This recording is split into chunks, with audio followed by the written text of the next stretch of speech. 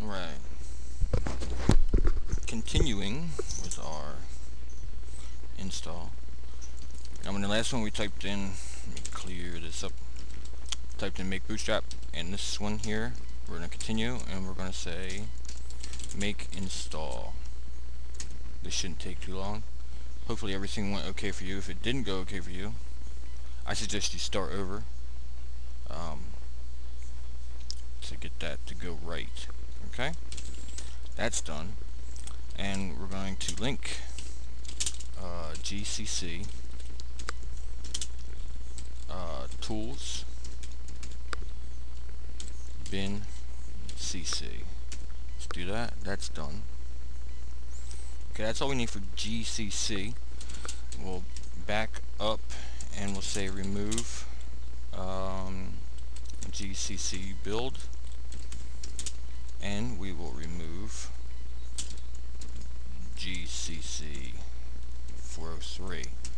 Okay, so I'm going to go through and remove those files. After this is done, we're going to see how the system is holding up. I have two on mine because I don't have a lot of RAM.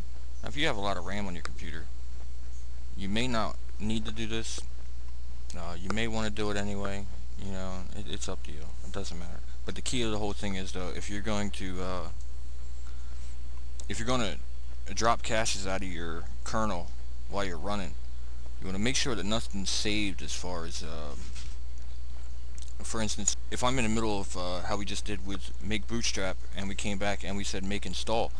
After I do make bootstrap, I don't want to drop any caches out of the kernel, because those are cached in the kernel right now, you know, and the package is not done being configured and bootstrapped and all that. You know, obviously you want to drop anything halfway, because it'll lose whatever it saved halfway.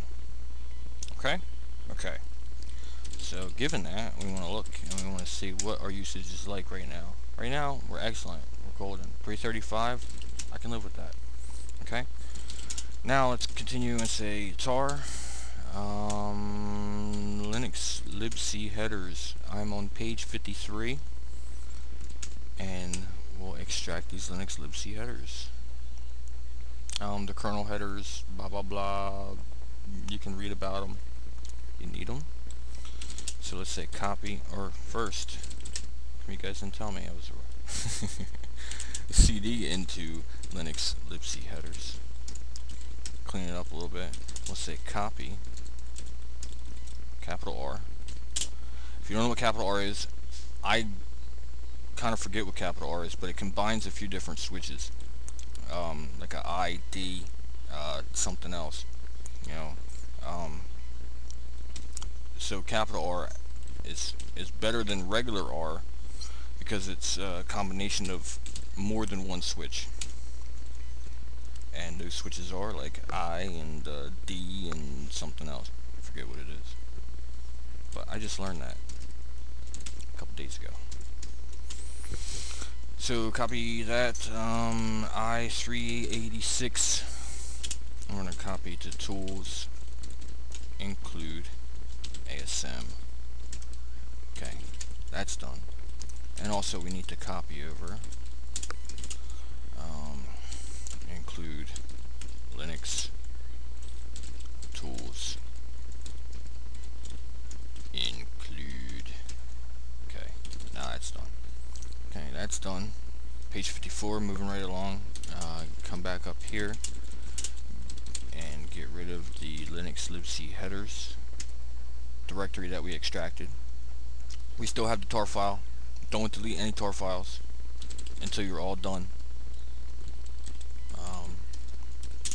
Do not delete the tar files, because we're going to keep using them. We're going to extract it, and then we're going to go back in and we're going to extract it again and delete that, and you know, we're building part 1, part 2, part 3. So okay, on page 54, we're going to use, first let's tar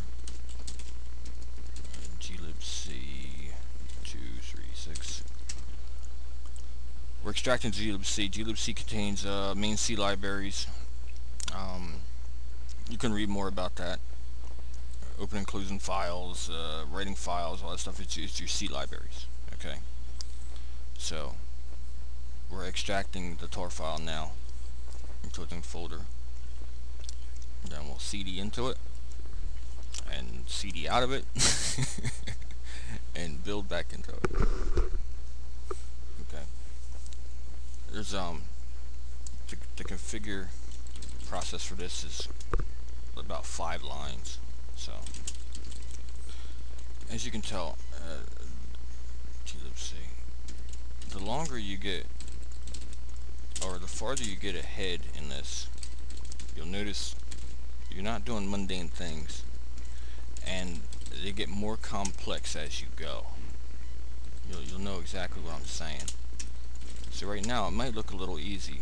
The only thing we're doing is extracting files and, you know, CDing into stuff and all that stuff, but eventually it's going to get pretty complex. So you need to definitely check your lines. You don't want an unexpected fail where you know, and you may fail, and that's okay. You know, that's all a part of learning. But you may fail, and you may fail consecutively like I have. But on this one, I don't want to fail, and I don't think I'm going to fail on this one, because I just did 3 back-to-backs, and I got it with enough confidence that I can show you how to get it, or help you how to get it, and show yourself how to get it.